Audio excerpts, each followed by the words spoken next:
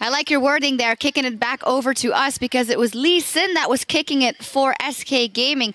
I mean, Svenskeren single-handedly putting SK Gaming on his back and keeping them in the series. Absolutely, that's what big players do. It's a semi-final in the playoffs. If you're clutch and you're a big player, you just do what Svenskeren does. Put your team on the back and just carry them home. Yeah, again, like I've been using the word a lot, but he's been a monster. Like when you have a star player like Svenskeren, like he's just really been able to step up, and like he's the reason why they've won both of those games so far. Playing absolutely out of his mind, insanely good player. Yeah, constantly searching for picks, and as said before, he's not afraid of the Udyr. If he finds the Udyr early game in the jungle, he just kills him. The Udyr has nothing to put against him besides the Bear Slap, and that's not really doing that much damage. So he's just constantly invading, looking for opportunities, looking for picks, looking to help his lanes, and he's doing everything right.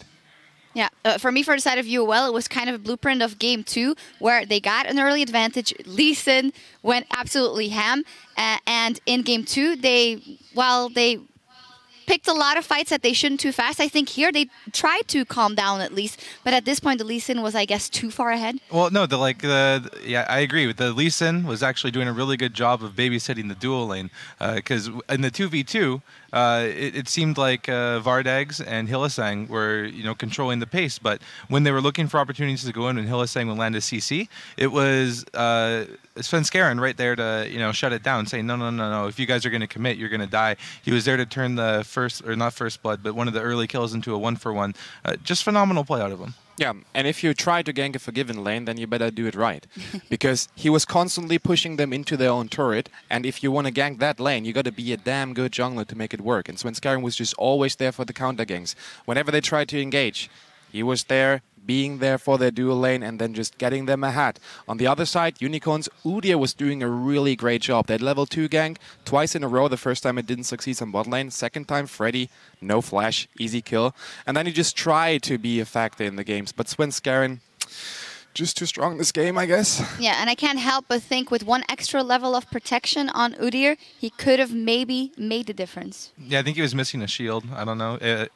Not having the Morgana or the Orianna on the team just makes the pick a bit worse. Obviously, when you're able to apply both shields in the Udyr, he can just run through and do anything he wants, and it was shown that game that he didn't quite have the power that he needed. Yeah, if you're an Udyr and you're running into a team composition and you have that Orianna shield on you with the constant threat of the shockwave coming in, that creates a whole lot of pressure. If you're just an Udyr running into 4 with a Kog'Maw spitting from behind, it's not that much pressure. So it definitely made a difference, yeah. Yeah, absolutely. So looking at the last game, Game 5, Unicorns of Love are for the last time also on the red side. This time SK Gaming did decide to ban out the Morgana as an adaptation together with the Cassiopeia and the Hecarim. Are we expecting that Morgana ban to come out again?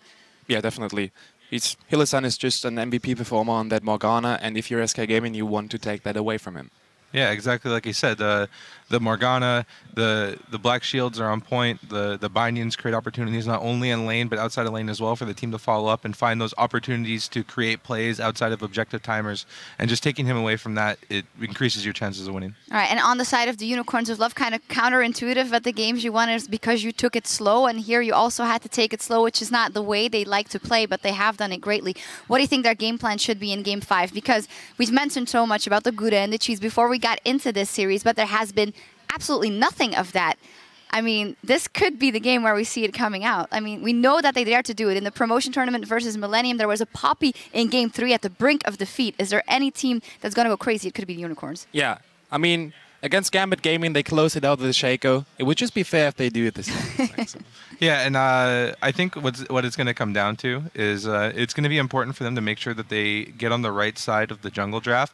I don't think it'll be good for Unicorns of Love if they put Svenskeren on a champion that can out-duel Kikis, because it's been shown so far in the series that when Svenskeren has a favorable matchup, he can just solo carry the game. Absolutely. Unicorns of Love are investing 2 bans into Forgiven. Forgiven, he does what he always do. He's a solid performer. He has a lot of farm. But do you really want 2 bans for him? He's warm on those champions now. He's warm on the Caitlyn. He's warm on Tristana.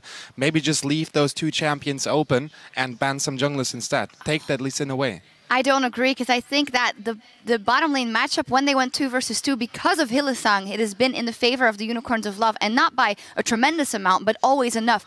I think if you put Forgiven on a Graze or a Lucian, you are in for some trouble still, even in this game 5. What do you think? Yeah, I'm going to have to side with Shocks on this one, because you were looking at the 2v2, and I'm saying like the UOL bot lane is beating SK's bot lane in the 2v2, so just keep the bans the way they are, keep the 2v2 going the way it is, and then just make sure that you have the advantage in either the 1v1 dueling out of the jungle, or make sure that your draft composition wins the 3v3. Yeah, that's right. But if you have that 2v2 win and you have a Svenskeren ganking for you 7 times, then it doesn't really matter if you took away the Grave and the Lucian.